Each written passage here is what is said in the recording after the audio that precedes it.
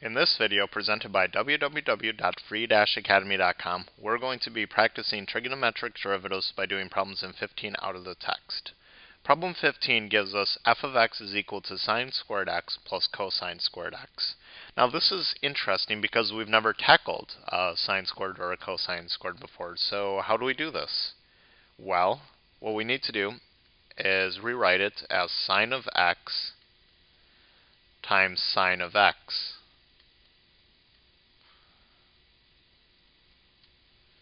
And cosine of x times cosine of x. Because that's what squared is. It's something multiplied by itself once. So sine of x, cosine of x, cosine of x. And what's the next step?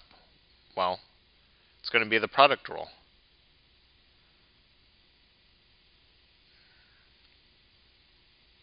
And we're going to need to do the product rule in finding the derivative of both of our terms here. So we have f and g are both equal to sine of x. So f prime and g prime are both equal to each other, and they're both equal to cosine of x.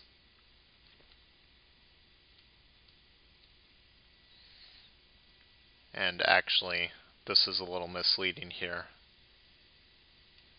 I'm off using physics notation. Alright, let's say that this is f1, g1, f1 prime, g1 prime, and this is f2, g2.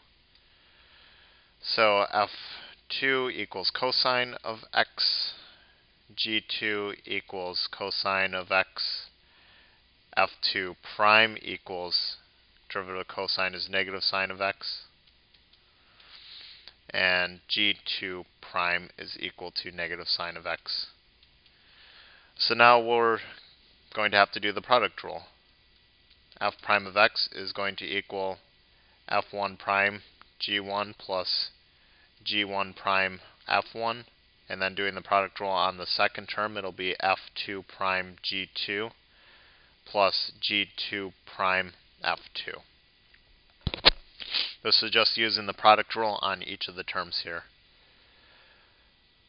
So now that we have that, it's just a matter of plugging and chugging everything in. f1 prime is cosine of x times g1, which is sine of x,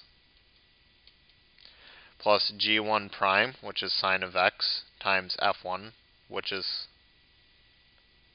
g1 prime is cosine of x times f1, which is sine of x, so that's another cosine x sine x. This is going to be plus f2 prime, which is negative sine of x, plus g2, which is cosine of x, plus g2 prime, which is minus sine of x, times f2, which is cosine of x.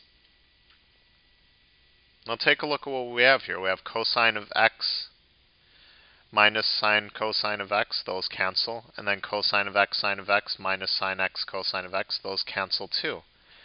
So our derivative, f prime of x, is equal to 0.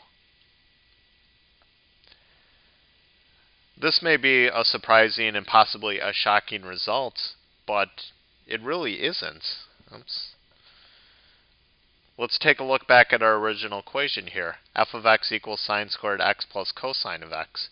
And you need to remember the trig identity that sine squared x plus cosine squared of x is equal to 1. So f of x is equal to 1, and the derivative of any constant is equal to 0.